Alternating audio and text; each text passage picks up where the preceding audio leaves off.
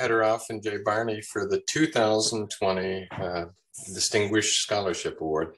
That is not a misprint. It is a 2020 award. Since we were unable to truly celebrate the award last year, I asked Margie and Jay if we could honor them this year, and we're so pleased that they agreed. This session is a must-see for all interested in strategic management and the resource-based view in particular. Here's the agenda. I'll talk as little as possible so we could hear from Joe Porak to illuminate the role and insight of the award committee. From Connie Helfat and Marvin Lieberman to give us their unique perspective from the inside. And of course, from Margie and Jay, who coordinated their behavior. Margie is going to discuss the evolution of RBV, and Jay will reflect on the future. Let me tell you a little bit about this award. It was constituted last year and conceived by the STR leadership as a sort of Nobel Prize for strategy. It recognizes an individual or individuals that have either made a specific theoretical or empirical discovery or have developed a core set of ideas that fundamentally advanced research and understanding in the field of strategic management. It represents a discontinuity, a discrete jump in the evolution of science. It's noteworthy that this award is not a lifetime achievement award, although certainly this year's winners might qualify for such an award. In choosing among the nominees, the award committee assesses how the development of the field would have differed if it did not have the benefit of the contribution. In instituting this award, it is the STR leadership's perspective that our field has evolved to the point where we can recognize such sharp contributions to our understanding of strategic management. Accordingly, we should celebrate. So let's celebrate.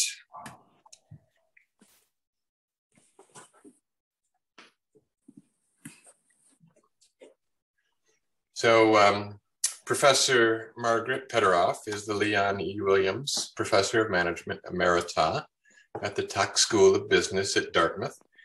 She received a PhD in industrial organization from Yale University and has served on the faculties of the Kellogg School of Management at Northwestern, as well as the Carlson School of Management at the University of Minnesota. Margie's 1993 paper develops a general model of resources and firm performance. In particular, she clarifies 4 conditions underlying competitive advantage. Professor Jay Barney is a presidential professor of strategic management and the Pierre Lassonde Chair of Social Entrepreneurship at the University of Utah, David Eckles School of Business. He received a PhD from Yale University and served on the faculties of Fisher College of Business at Ohio State University, Texas A&M University, and University of California, Los Angeles. Jay's 1986 paper emphasizes that imperfect factor markets contribute to competitive advantage. Whether competitive advantage might be sustained is the focus of Jay's 1991 paper, where he identifies 4 factors contributing to sustainable competitive advantage. The STR division takes great pride in congratulating Professors Margaret Peteraf and Jay Barney for this distinguished contribution. Congratulations, the 2 of you. I look forward to your comments very much. But let me now introduce Professor Joe Porak, the George Daly Professor of Business Leadership. Tem que ver que jeito que é a reunião. Tem que ver que jeito que é o encontro. Maybe we can mute. Todo mundo aqui nessa sala. Aqui minha câmera está desligada. Whoever that is, maybe Demo and Julia, if you could mute the people that are unmuted. So let me introduce Joe Porak. He's a professor at New York University. Joe was a member of the STR Awards Committee and can shed some light on how the committee considered Jay and Margie's case. Thanks, Joe, for helping us celebrate this important contribution. Oh, well, thank you, Tim, and thanks for inviting me to be on the committee last year. And on behalf of the committee, and the other two members of the committee were Rita Katila and Mary Tripsis. And there are certain assignments and service assignments that one has, AOM, SMS, whatever. Some are more pleasant than others. And I have to say, and I think I can speak for both Mary and Rita on this, that this was really an enjoyable assignment, and one that even afterwards, we still talk about it a little bit because we enjoyed the intellectual exchange so much. I'm not going to speak very much. I think the contributions of Jay and Margie speak for themselves. I can say that this is an early, this award is an early award in the sense that, well, I should say not early, but recently developed award. And therefore, there was certain amounts of leeway to how do you define it in some ways. And one of the things about the Academy is that you tend to kind of honor individuals. And the way we started to think about this was that, you know, there are fundamental discontinuities in the field, and that these discontinuities are driven sometimes by a single person, sometimes by combinations, and that there are individuals who are, in Brandenburger and Stewart's terms, their added value in pushing a particular kind of discontinuity and making it happen are particularly valuable, and their added value is quite high. And that's the way we started to think about this, particularly because we really wanted to recognize the RBV in some way.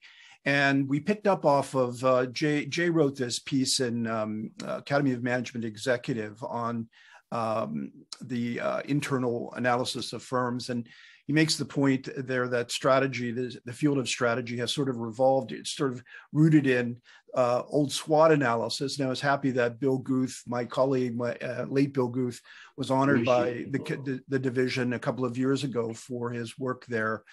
But that the SWOT analysis kind of developed or moved into a couple of different directions, more systematic structural analysis of markets. And then as in the early to late 80s and early 90s, and then to begin to understand what it is about firms that make them different and heterogeneous and industry heterogeneity. And the resource-based view kind of developed. And there were lots of papers around the mid to late 80s and early 90s on the topic. But we concluded very easily and without any debate at all almost that Jay and Margie together, individually and sometimes collaborating, were spearheading this perspective, and spearheading it in a way that kind of not only links it to underlying theory, but also makes it managerially, and this is the strategic management division, makes it managerially accessible and gives a real thrust to strategic management, as opposed to broad conceptions of heterogeneity in general. So we're very happy to have settled on Margie and Jay as the first award winners, and we look forward to, there's a lot of folks, some on the panel, in fact, who may be next in line for this, but since it's such a recent award, there's a lot of low-hanging fruit, and by that I mean people whose contributions to the field of strategic management are so obvious as to be uncontroversial, as to be just so obvious to be qualified for the award, but that's for other committees, for future committees to think about. But congratulations to Margie and Jay very much. We respect your work tremendously on behalf of the committee.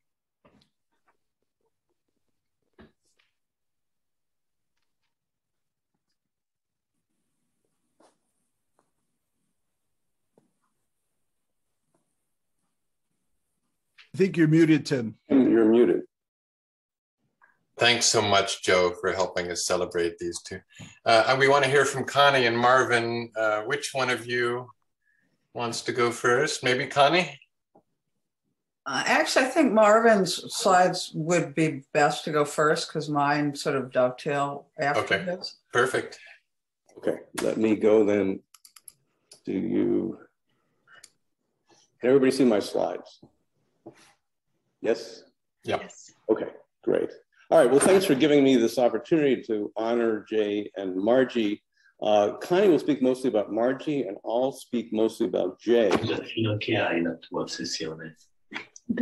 Fino a? I'll speak in English. Okay, so one reason Tim asked me to do this is because both Jay and I have gray hair, to the extent we still have our hair. And in fact, I noticed that we were both born in the same year. We started our careers, obviously, at the early days of the strategy field. And as fewer people know, we've both been shaped by the research environment at UCLA, although we didn't actually overlap at UCLA. Jay started his career as an assistant professor at UCLA in 1980, coming from a PhD program in sociology at Yale. I finished my PhD a couple of years later, ultimately arriving at UCLA in 1990. By then, Jay was gone, but as I'll show you, Jay did his pioneering work on the RBV as an assistant professor at UCLA between 1980 and 1986. Oops.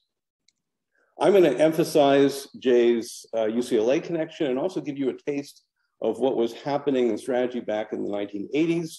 That's a time that relatively few in the audience will remember directly. Obviously, Jay's intellectual contributions have greatly shaped the strategy field in the subsequent decades.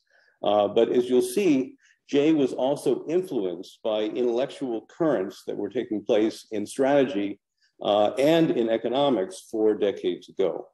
So to prepare ourselves for this journey back in time, let me point out that in a world of perfect markets, there's no role for strategy.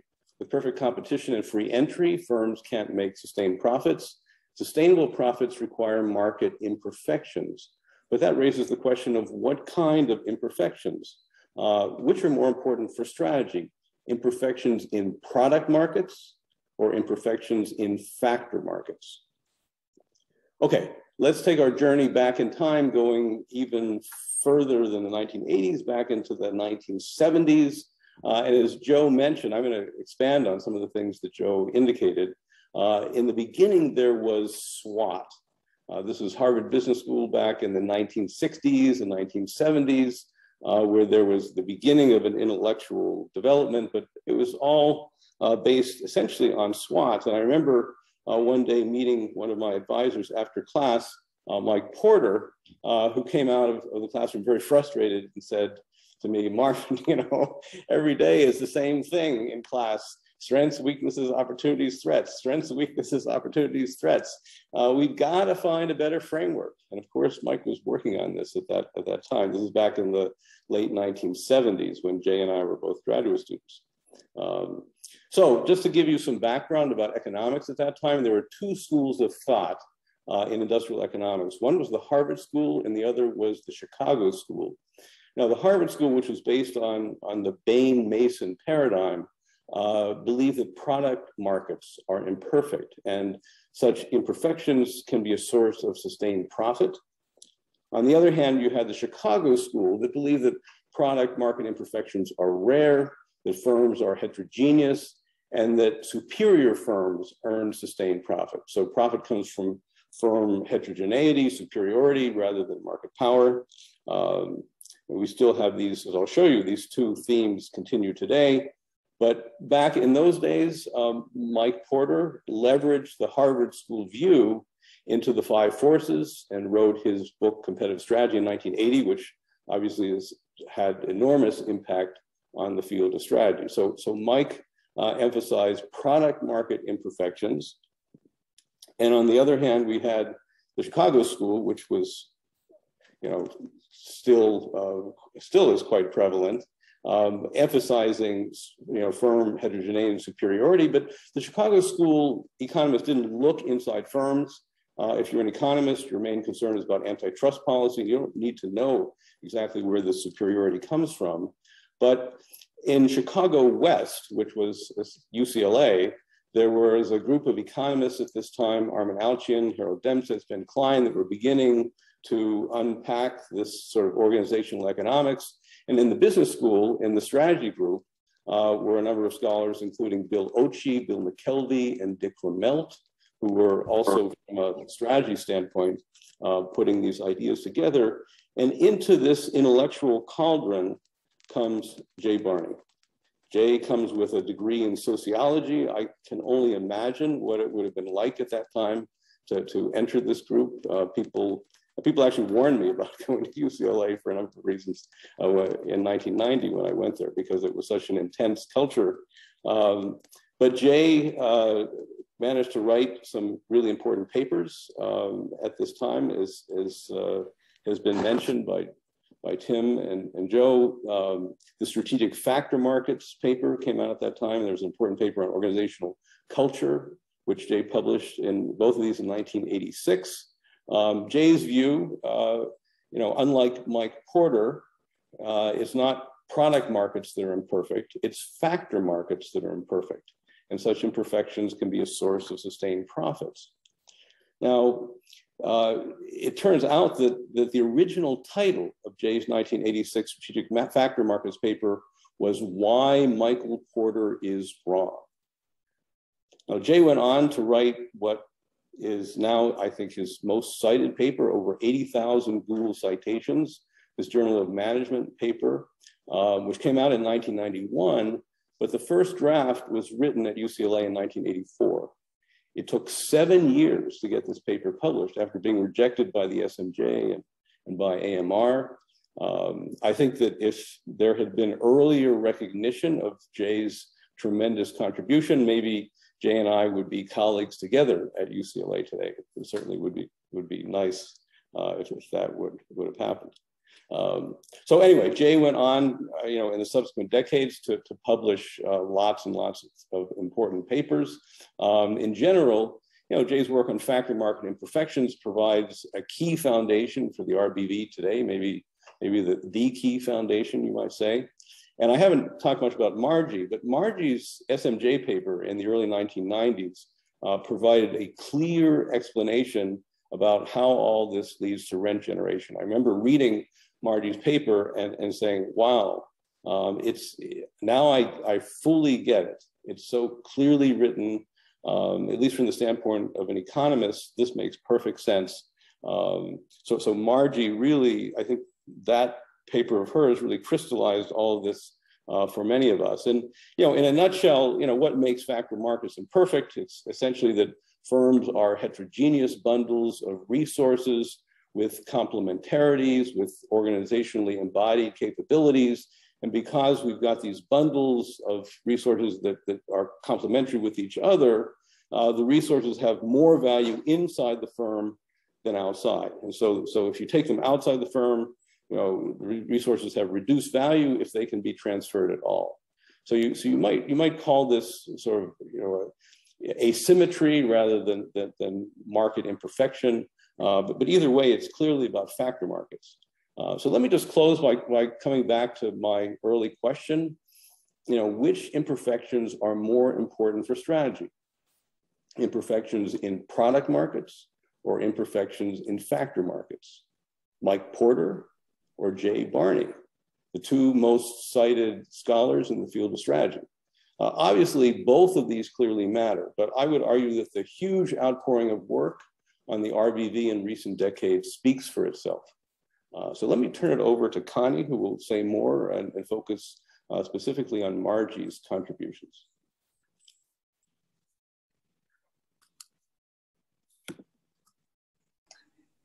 Okay, let me first say what a pleasure it is to be here.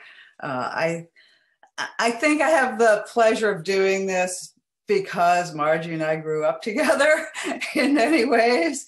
Some of you don't know, we went to graduate school together at Yale.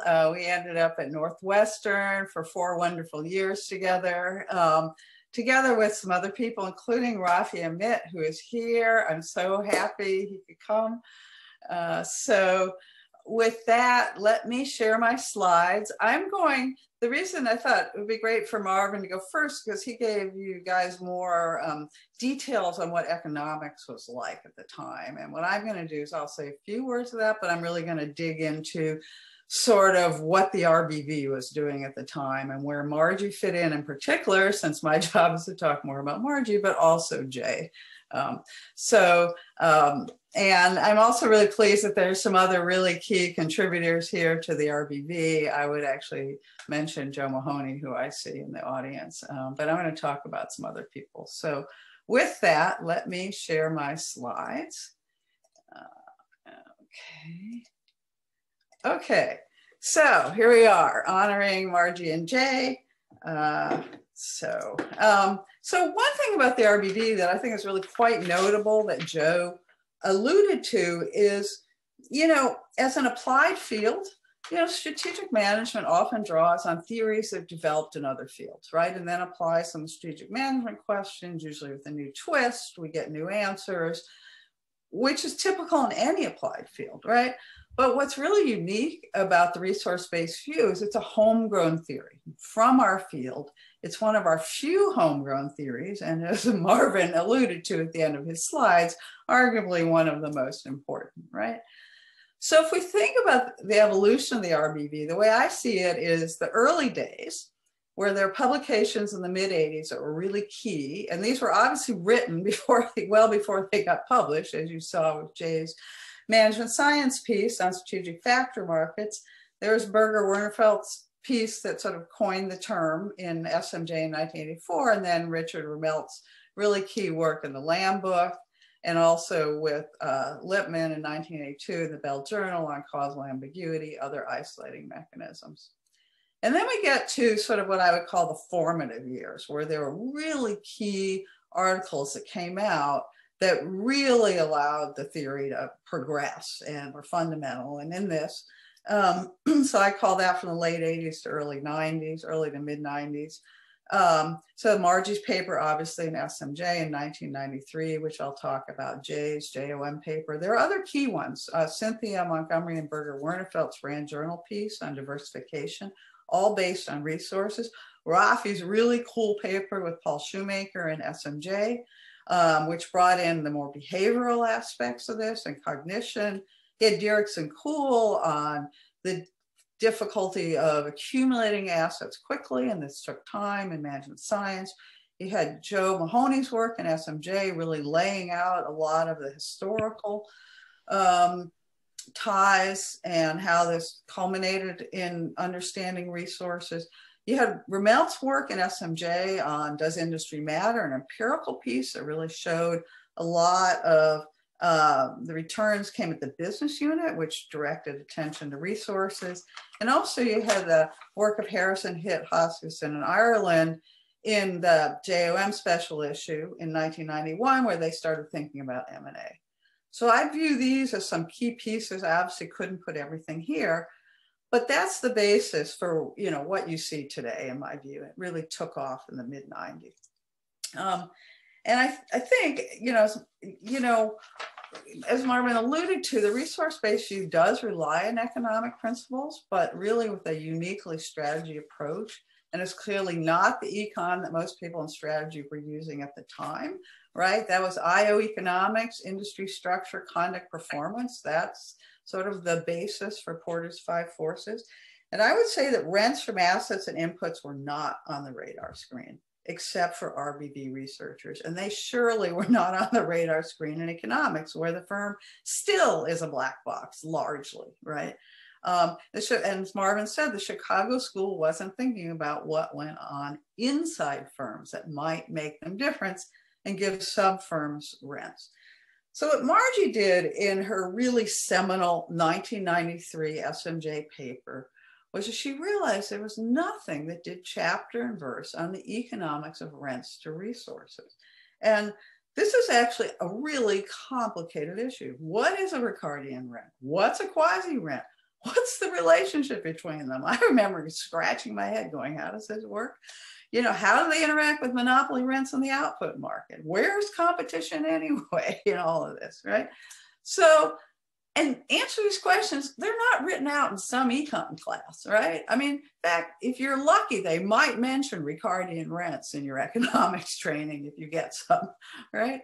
So what I think the genius of Margie's piece is to lay out in detail the economic logic that underpins rents to resources in the RBV, while making this incredibly complex stuff seem simple and straightforward, right? It was really amazing, right?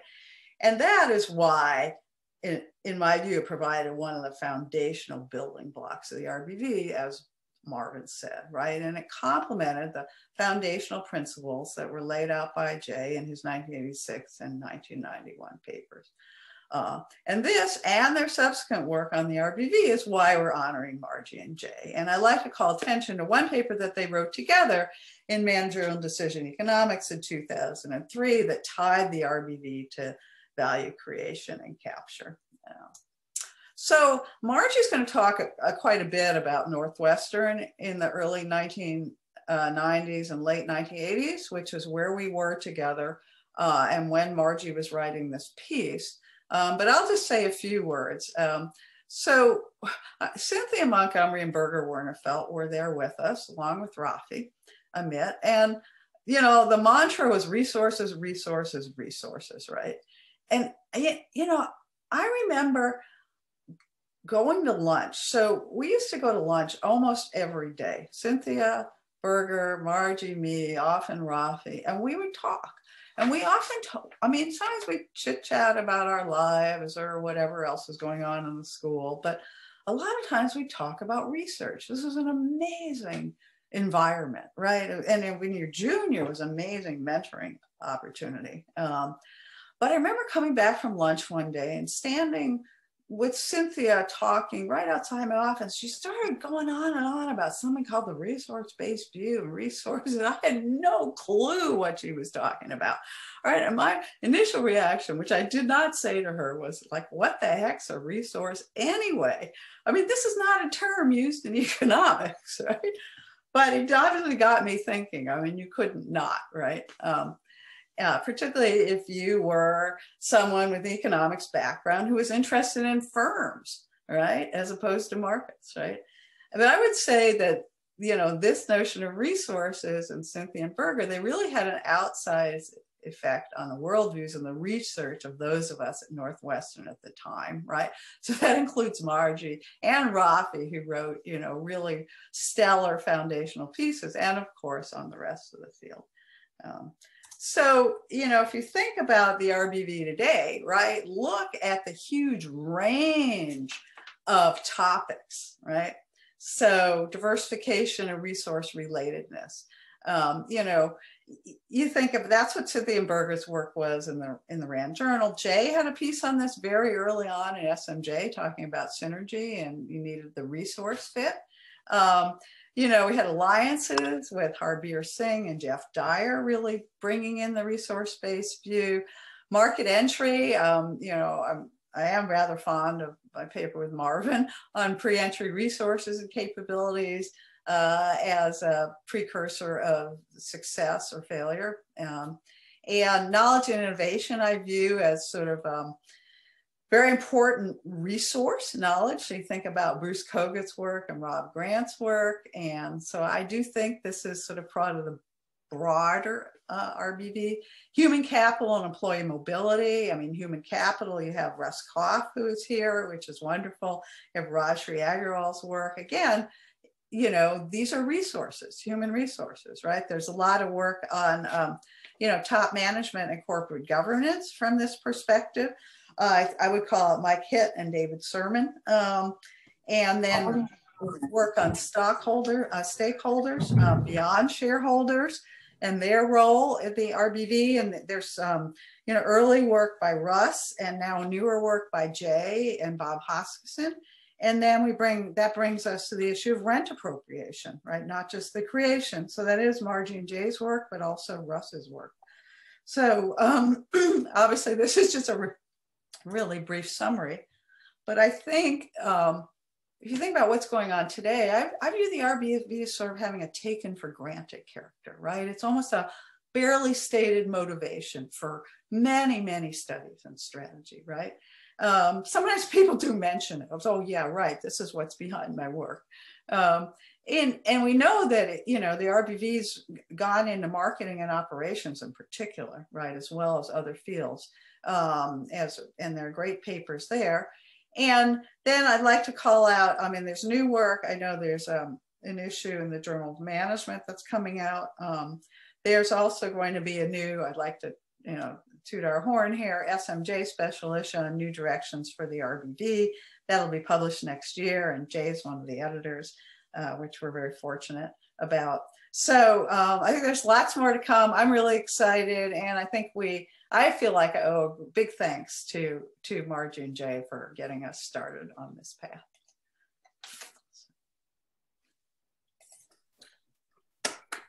Thank you both, Marvin and Connie. Your perspective is wonderful and important because you were right there with them, and really appreciate that. And Joe, for your inside view of the awards committee. Okay, I think it's probably time to hear from the award winners. Margie, you're going to go first. She's going to talk about the evolution of RBV. And I am sharing her slides, so let me do that. Okay.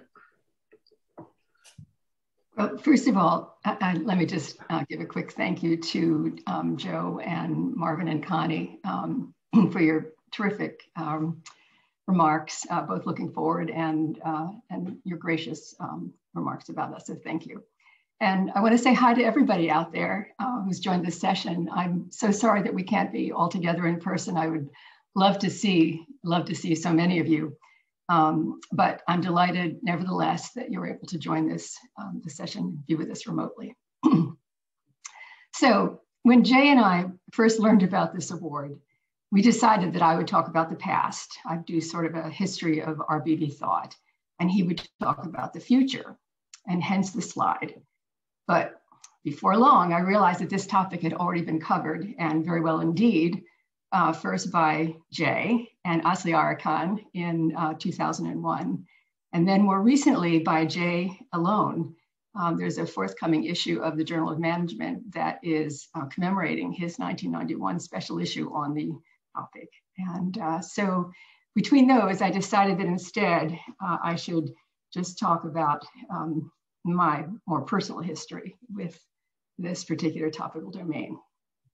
So this begins, as was already mentioned, with my time at Yale as a graduate student in the economics department.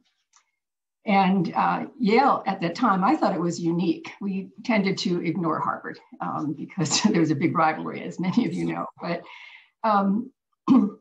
in contrast to the Chicago School of Efficient Markets and Rational Expectations, which was all the rage at the time, Yale was known for its heterodox approach to microeconomics. And this approach gave considerable attention to the phenomenon of market failures and their implications for organizational outcomes. And that very much shaped my thinking. For of course, the resource-based view begins with an assumption of market failures in factor markets. That is to say, with resources and capabilities that are untradeable or imperfectly so. And now, consider the human resources and capabilities that were at Yale back then. So we have Dick Nelson and Sid Winter, who did early work on organizational capabilities and their evolution. These were both my professors. Sharon Oster, well known for her 1990 text on modern competitive strategy, was on my committee. Oliver Williamson was there. And while I never had him as a professor, Professor Nelson made sure that we were well familiar with his work. And then, as Connie mentioned, I also had the good fortune to be studying with her there, quite literally, because we were in the same study group. And again, as mentioned, our time there overlapped just briefly with Jay's, but he was studying in the sociology department. So I don't think our paths ever crossed there, unfortunately. And then finally, back then, believe it or not, there was no strategy course offered at Yale, not even in the business school. But Porter's 1980 book had come out and made a big splash and was very much talked about. And I was given the opportunity to design a seminar course for senior Yale econ majors. And I decided to teach out of Porter's text and his casebook. And that became my introduction to the field of strategy and why I ended up in the strategy department at Northwestern's Kellogg School of Management for my first job in 1987. And that was also serendipitous, for look who was in my department at the time. Cynthia Montgomery, Birger Warnefeld, and Rafi Amit, three key figures who essentially led the department in terms of the intellectual climate. And then more luck. Connie was hired the same year that I was, having spent some time first in California, where David Teese became her mentor and co-author. And since much of Cynthia and Birger's work built on Teese's earlier work, it was almost as if Teese was there among us. And lastly, I have to mention Ed Zajac, not because of his scholarly work on the RBV, although he did publish a paper with Jay in 1994 in the subject, but because of his support for my work. I wrote my Cornerstones paper in 1989, and I had a terrible time getting it published. I sent it to Jay for his special issue in the Journal of Management, but the reviewers hated it. And Jay very kindly suggested that I send it to him again because he had just been made the senior editor at Organization Science. But once more, the reviewers hated it. Finally, I offered it to someone as a book chapter, but even there it was rejected. I was very depressed. Ed took me for lunch, to lunch. I was ready to just put this paper aside forever, but he just laughed at me and he told me not to give up so easily on my work. And he encouraged me to send this paper to the Strategic Management Journal, where it was finally accepted with virtually no changes. So thank you, Ed. But now I have to turn my attention to two members of this group in particular. And they, of course, are Cynthia Montgomery and Birger Warnefeld. In short, their influence on me and on the development of the RBV cannot be overstated. Connie's mentioned this, and I just want to say it again. It cannot be overstated. Here is a list of the papers published before my own that took a resource-based view of strategy, including Birger's paper that gave a name to the research domain. And I haven't even included here Cynthia's 1979 dissertation, which was resource-based in nature as well. But their influence on me personally went well beyond research. Cynthia taught me how to teach the core strategy course for the MBA students, and her course was really all about resources and capabilities, their power and their importance. And there was no way that you could have worked closely with these people and not have begun to have a resource-based view of the corporate world yourself. As Connie mentioned, resources and capabilities were all that we talked about, and we talked about them all the time. Cynthia and Birger were chiefly interested in the topics of diversification and growth. They were following Penrose, Mermelt with his 1974 book on the topic, and Teese, whose 1980 and 1982 papers in GIBO were particularly influential. But they also taught me that the topic of sustainable competitive advantage was the defining question in the field of strategy, and that resources and capabilities likely held the answer to this question. So this was the air that I breathed and the water that I swam in, but that wasn't all. Through my Northwestern colleagues, by seminars and conferences, I met many others interested in resources and capabilities. And here's just a partial list. These are those that I can clearly remember. My apologies if I've left somebody off here, but it's still quite a list, as you'll see.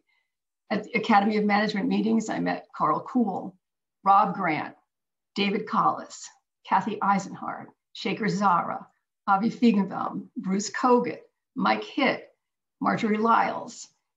At the Kellogg School seminars, I met Dick Ramelt and Jeff Williams, Marvin, Gary Pisano, Kim Clark, Todd Zenger, Rebecca Henderson, Anita McGann, excuse me, and Jay Barney.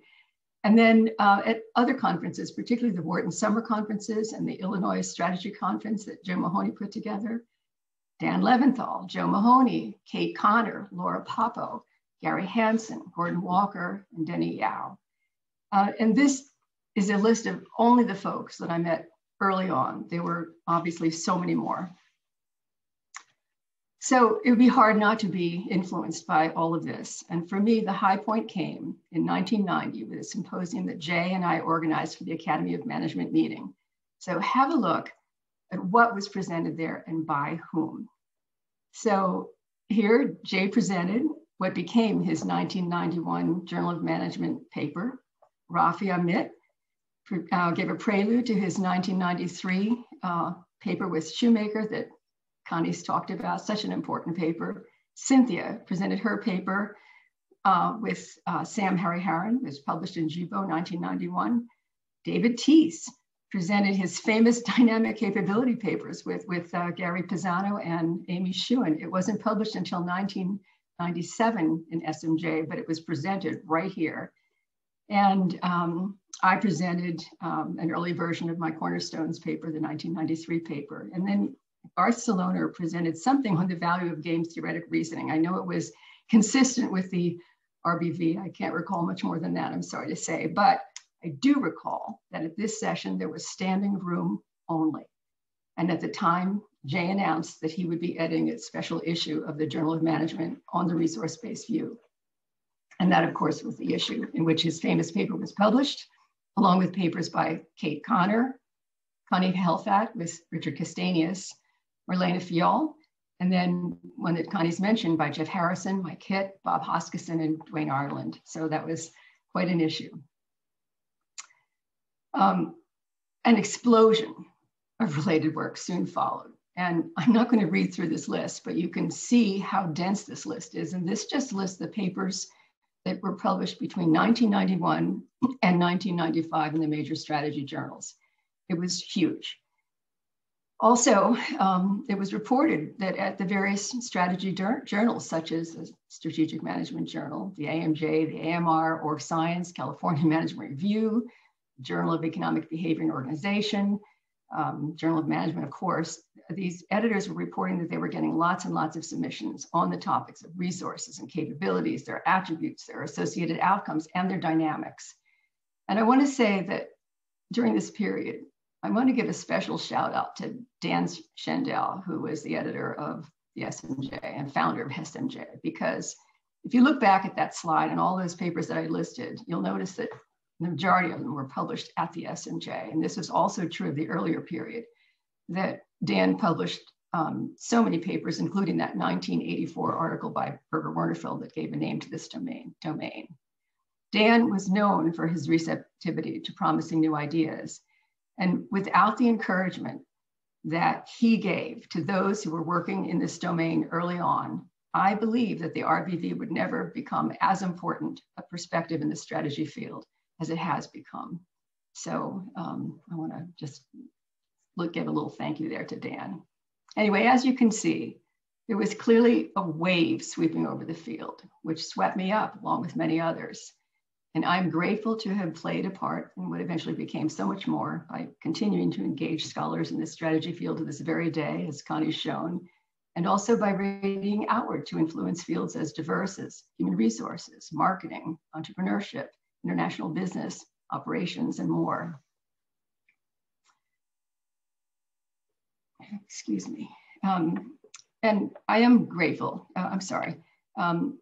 yes, I am grateful, but what I want to emphasize is how much I owe to those who came before me and paved the way, including Dirk Rommelt, David Teese, Sid Winter, Carl Kuhl, Cynthia Berger, Berger Wernerfeld, and of course, Jay Barney, and how much I appreciate those who worked alongside me and supported me, including my other Kellogg colleagues, Rafi Amit, Connie Helfat, Ed Zajac, my co-authors in the RBV domain, and these include David Teese, Subili Heaton, Connie Helfat, Kathy Maritan, John Mario Verona, Giada DiStefano, Marjorie Lyles, Mark Easterby-Smith, Mark Bergen, Akshay Rao, Mark Shadley, Sid Finkelstein, Will Mitchell, Sid Winter, Harbir Singh, Hari Tsukis, and Jay Barney, and many other friends who are too numerous here to mention by name.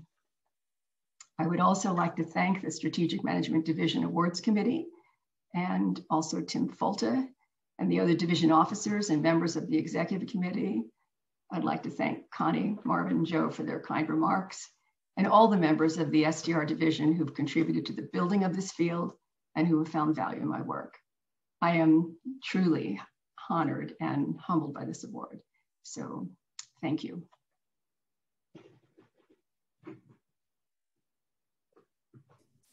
Wonderful. Thank you. Thank you, Margie. That was beautiful.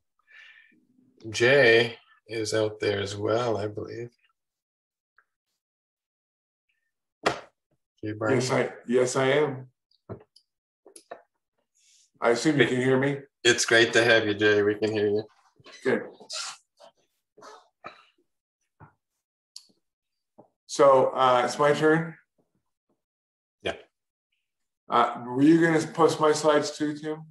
Oh, I can. That would be helpful.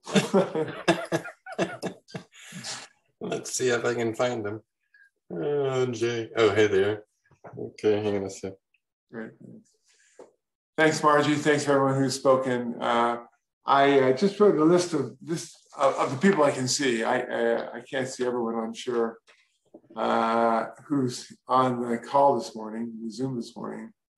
And Joe and Connie, Marvin, Rich McAdock, who's co-author of mine, Russ Koff, Joe Mahoney, Rafi Amit, Kathy Merita. These are all people who have had a deep impact on my thinking, and many of us have worked together on various papers. It's been a lot of fun, and I appreciate it. My task was to talk a little bit about the future of resource-based theory. There we go.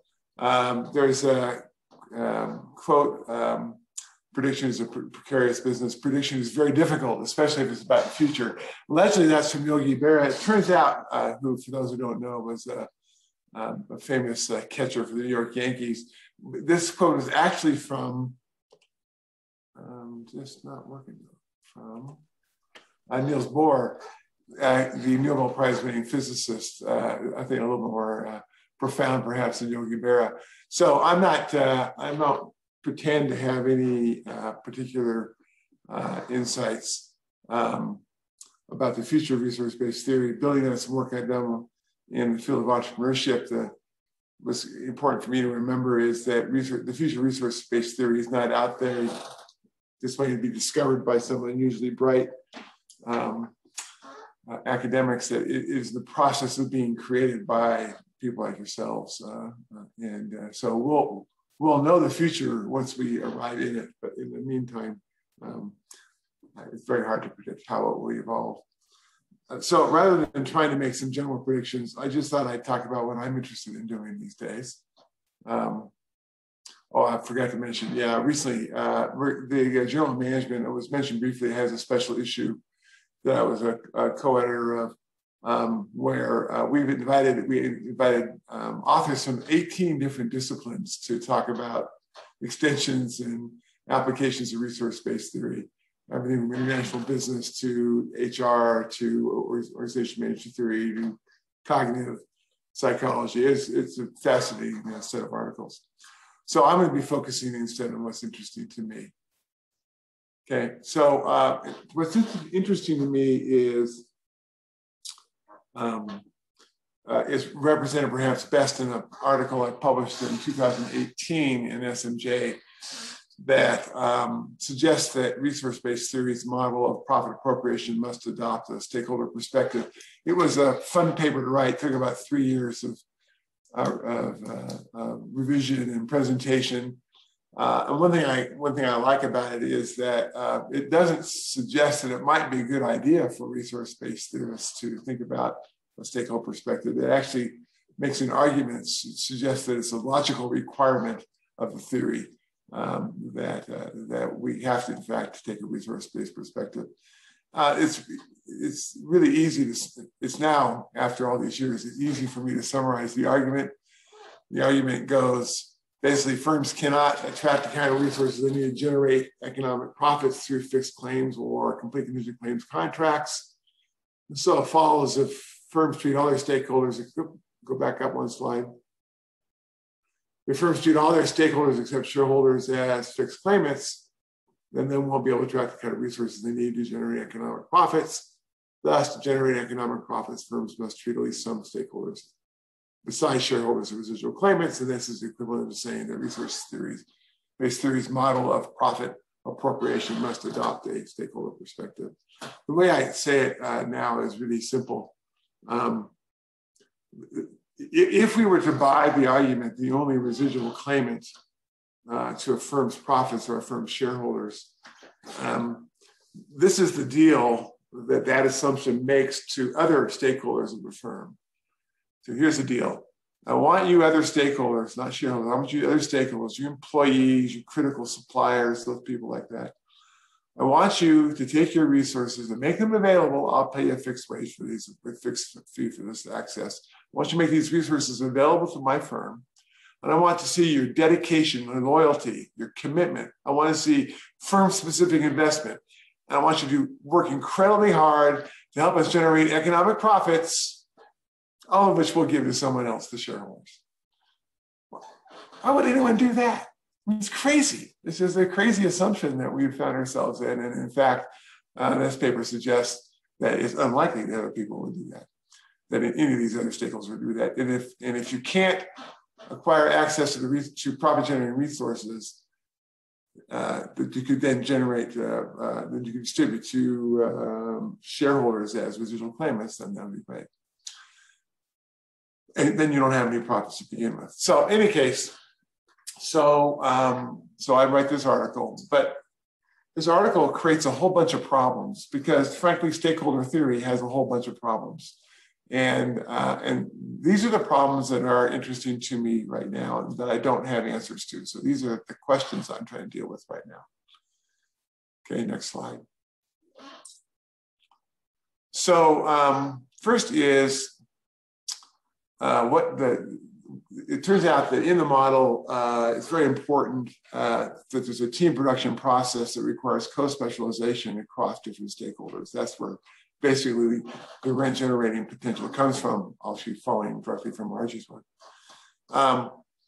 We have a fair amount of work in the literature on when stakeholders will make or will not make firm-specific investments.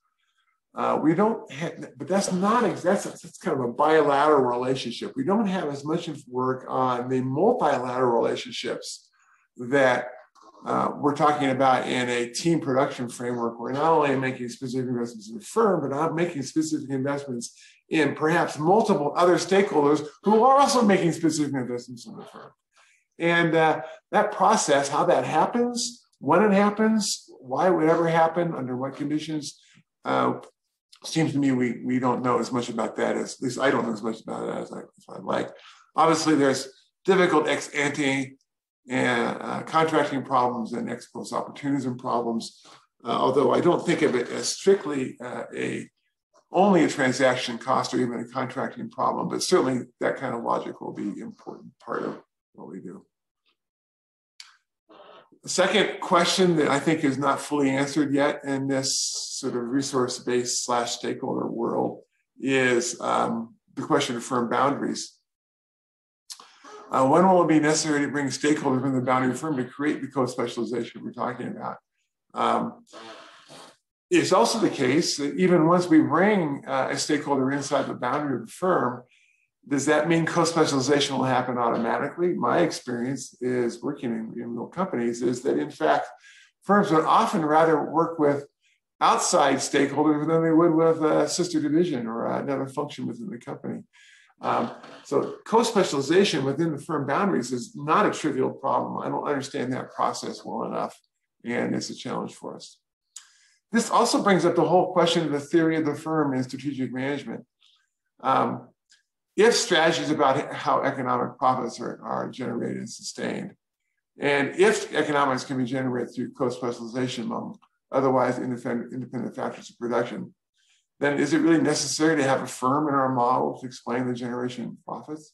What we need, I'm thinking, is maybe not a strategic theory of the firm, but a strategic theory of economic profit generation. And that may not necessarily require a firm. There's a bunch of work these days on ecosystem platforms and things like that that suggests that, in fact, profit generation can occur without a firm as the central point.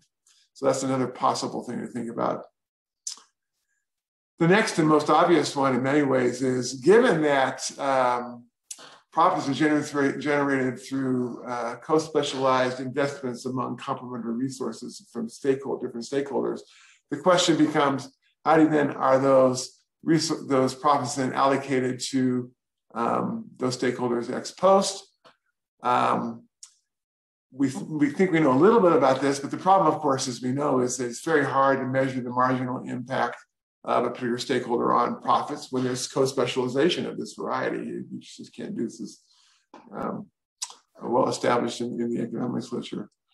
This is a hard problem because each stakeholder has a strong incentive to inflate the claims of their impact. These stakeholders may vary in terms of their negotiating skills. That makes it complicated to know. And also, stakeholders have to worry about not only appropriating profits in the current exchange, but also what co-specialization might mean for future exchanges. And so there's a whole bunch of quite complicated issues that have to be worked through to figure out how these profits would actually be appropriated across multiple stakeholders. Next slide. The last is that this stakeholder perspective in resource-based theory really puts an emphasis on those stakeholders who, when they make co-specialized firm-specific investments, help generate economic profits. It maintains the distinction between those stakeholders who then could be treated as residual claimants, and then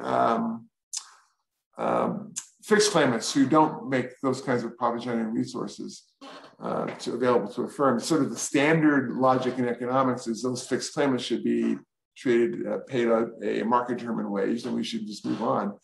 But I wonder if there are other moral obligations and other practical obligations that a firm might have to these fixed claimants that don't make them residual claimants, but don't make them quite the interchangeable parts that sort of the standard fixed claimant theory would have us think about. So actually, I'm actually working on papers to deal with all of these questions. I don't think I'll get them all answered here anytime in the near future. They turned out to be quite complicated and difficult. But those are kinds of the questions that I'm thinking about with regard to resource-based theory right now. Next slide. So I also couldn't end this kind of a session without thanking a whole bunch of people who made all this possible. Marvin did a great job of talking about my early days at UCLA. So I arrived at UCLA having never taken an economics class or a business class. I guess I took 3 or 4 business seminars in the business school, PhD seminars in the business school. But so I was to say that I was raw would be an understatement. I like to remember the very first time I was exposed to the intellectual capabilities that were UCLA was Bill Ochi organized a conference on the new institutional economics. Actually, it happened the spring before I started at fall, so it would have been spring in 1979. And Bill was there, Dick Ramel was there, Bill McKill was there, but so was Armin Alchin and Harold Demsetz and Oliver Williamson and David Teese. And I didn't even know what the difference between the new institutional economics and the old institutional economics was. So I will say that I became pretty well versed in TCE during that meeting.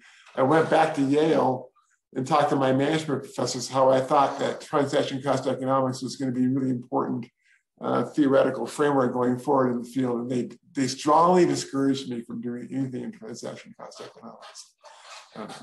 They were wrong. Two editors that played a very important role in my career early on were Ari Lewin and Ricky Griffin. Ari was the field editor for strategy at Management Science, where I had 3 reviewers on my factor markets paper. The first 2 reviewers hated the paper all 5 rounds. The 3rd reviewer loved the paper all 5 rounds. And based on the fact there was such strong disagreement and at least one person who liked the paper, already accepted the paper, which is, that's what an editor is supposed to do rather than take a vote. So, and Ricky Griffin was the other general management who was very kind and gave me the opportunity to create the special issue in general management, which I think was instrumental for a lot of us. Mike Hitt, Bob Hoskinson, and Barry Basinger were important colleagues of mine at Texas A&M. They really helped me.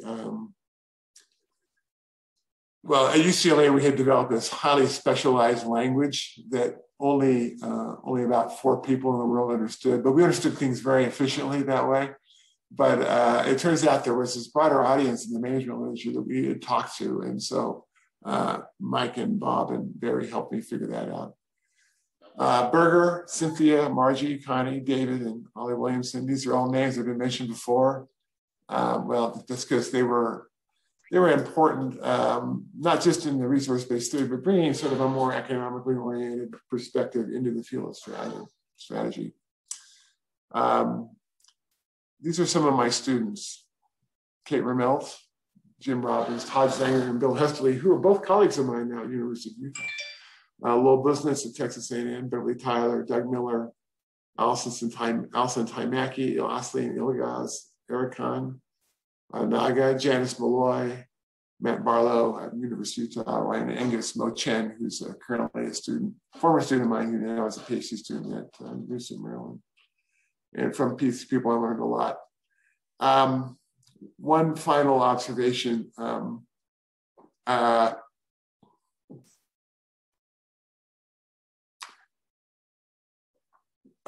Most of you don't know the costs. Well, probably you do, but a lot of people don't understand the costs of when you are focused as focused as I have been in my career. And it's only possible because of my wife, Kim, who kept it all together.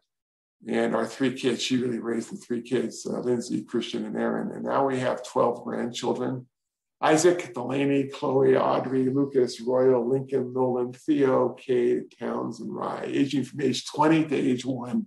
So we keep busy with our grandchildren these days. And it's been a delight, an absolute privilege to work with all the people. Many of you are on the screen today and for whom I have deep affection. And to help me provide a living for my family. Thank you very much.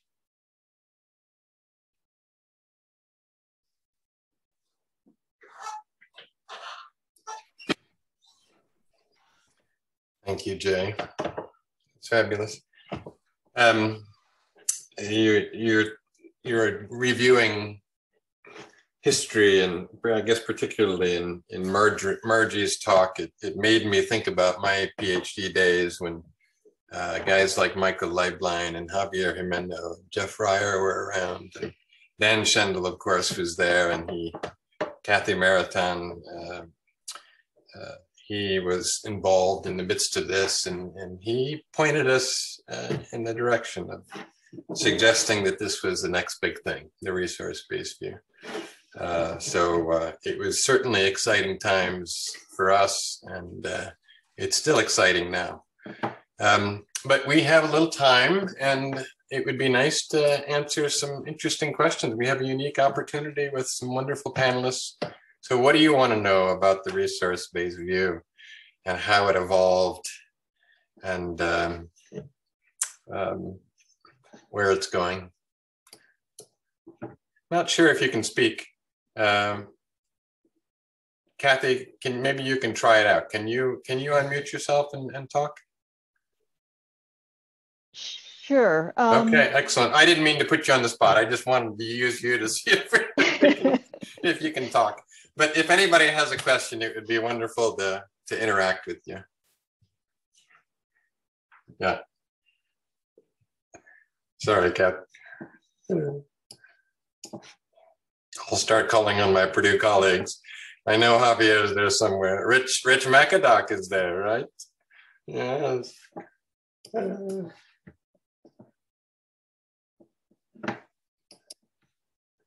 What do you want to know about the RBV? You know, Carl Kuhl was, of course, a pivotal player. And being from Purdue, we were extraordinarily proud to have Carl playing a pivotal role. So. But if no one's going to ask questions, I'm just going to tell stories. Yeah. So I can tell can I tell the, I'll start with the Rich McAdock story, if that's okay. Yeah. Oh, no. So well, I will just repeat the comment that I put in the chat window, which is these are really the most well-deserved awards I've ever seen presented. Oh, well, thank you, Rich. And congratulations to both you and Margie J. Yeah. So Rich wrote a paper that was highly critical of the factor markets paper and gave it to me at the Academy of Management. And I said, thanks, Rich, and let me look at it. And I read it. And I called him up and I said, Rich, let me tell you why your criticisms are not valid. But you raised a really interesting dynamic question, which was not addressed in 86. Why don't we write a paper together? So we did. And it turns out shortly after that, maybe 2 months after that, I slipped and broke my ankle. I was walking the dog. It was very embarrassing. And so my wife suddenly, my office was downstairs and I couldn't move. I was laid up for like 2 weeks in my bedroom upstairs. And so my wife became the intermediary. And those of you who worked with Rich probably may know this, but he's rather intense. And she finally came and says, who is Rich McAdock? And why doesn't he leave you alone? It was quite intense. But that paper came out of Management Science. Yeah, congrats. Well, I see Joe Mahoney there. He was in the thick of things too, right? Yeah, I guess a question I have is, what was it about, I was struck by the 1990 conference that Margie mentioned. It was one of the first conferences I ever attended. And I was thinking at the time, this is going to be a great career because every year it's going to be just like 30 years. And so I guess the question I have, if you have any insights about what was special about 1990, about how it all came together in a tremendously exciting and energized way. And I wish I could capture that in a bottle because, and how can we regenerate that today? If at all, we can be a catalyst to doing that. What do you think, Margie? That wasn't the only one, though. You know, I remember, I think in 1992, Thies presented that. There was maybe I think Kogut and Thies had a great session on dynamic capabilities. So that was another really energizing conference. Maybe it was because of our stage in our career, Joe. I don't know, but yeah. What was it about that 1990 that was such a catalyst?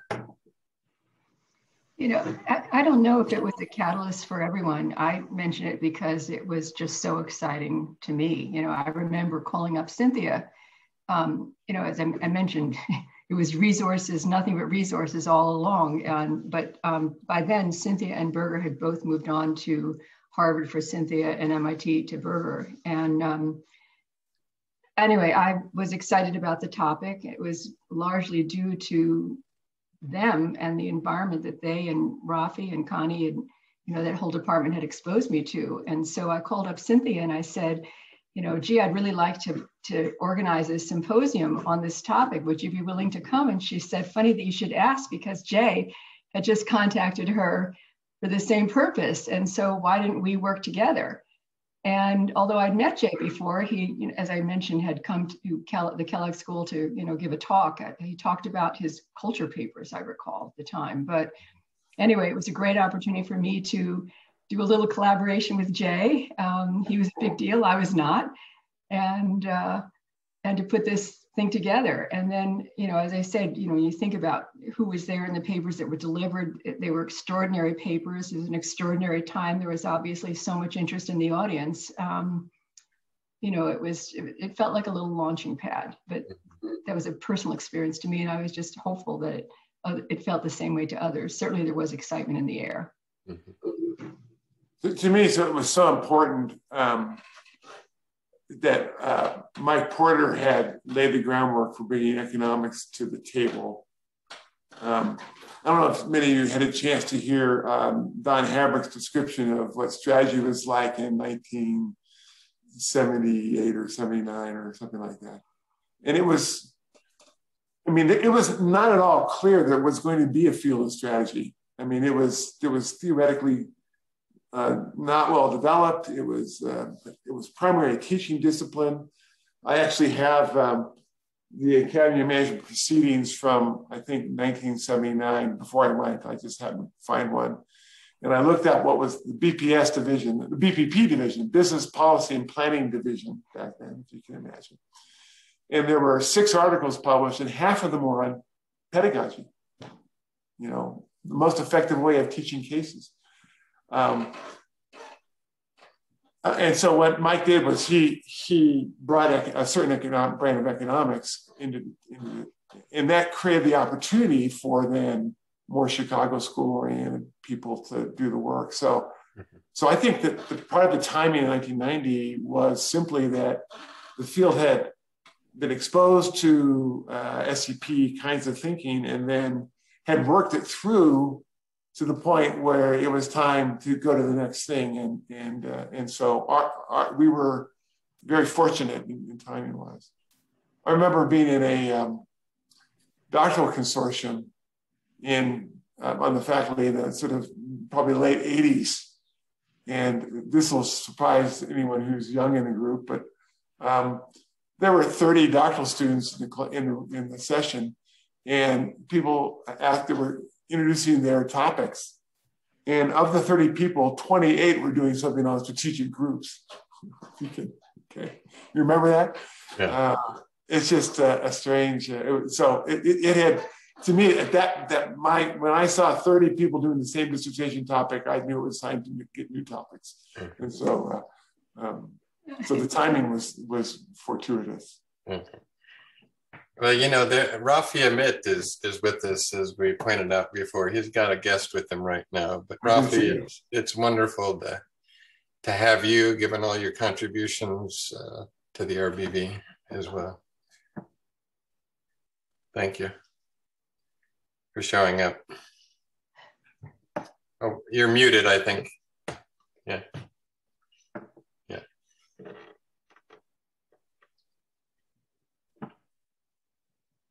Oh, still muted. Nope, sorry. He is unable to talk. Oh, that's too bad. Rafi was at the Wharton conference with Margie and Connie, and I can't think of anyone else who's here was there. And we still talk about the walk on the beach, right, Rafi? Okay. Well, this has been wonderful to let us honor you. It's been too long. I think it's been 20 months since you won this award. So it's about time we finally give it to you. I think you received it by mail a few last year, but there's nothing like getting together, whether it's virtual or whatnot, to celebrate and put some closure on that. So on behalf of the division and our field, I'd just like to extend our warmest congratulations and gratitude for taking us further than we were before. Thank you all. Thank you so much. Yeah. Thank you, Margie. Yeah, thank you. Thanks.